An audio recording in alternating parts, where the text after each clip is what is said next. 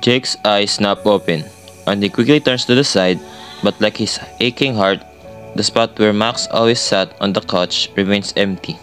He takes in a long, deep breath, really more of a sigh, and squeezes his eyes closed, hoping that by slipping into the darkness of nap, he will temporarily make his sorrow.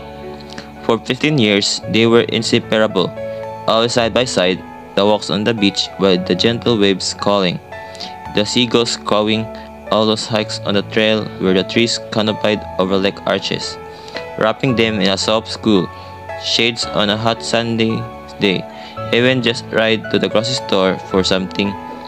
Martha may have forgotten they always went together, though he knows that in some ways he should be thankful for just having their time together, for those moments forever, each in his heart, and that the sickness took Max quickly rather than dragging out the pain for weeks, maybe even months. He still feels cheated, that somehow he is missing years that could have been.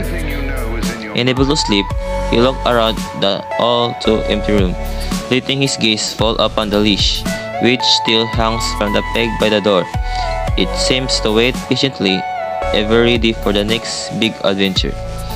As his eyes wells up, he realized for the first time how much his grief weighs, how hard it is to even rise with such a heaviness inside. It is when he hears a shuffle from behind and turns to see Martha standing in the doorway, her shoulder resting against the frame.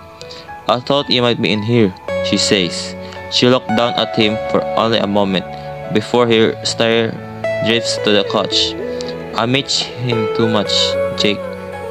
More than you ever know." There's a faraway melancholy tone to her voice, but he knows that her heart, like his, has a hole too big to fill. His head drops, and he gives off another long sigh, which seems to prompt her to come over and kneel down onto the carpet beside him. She slides a hand under his chin and lifts it up, then tucks back his long, floppy ears such that their teary eyes can meet. "I guess you do know, don't you, Jake?"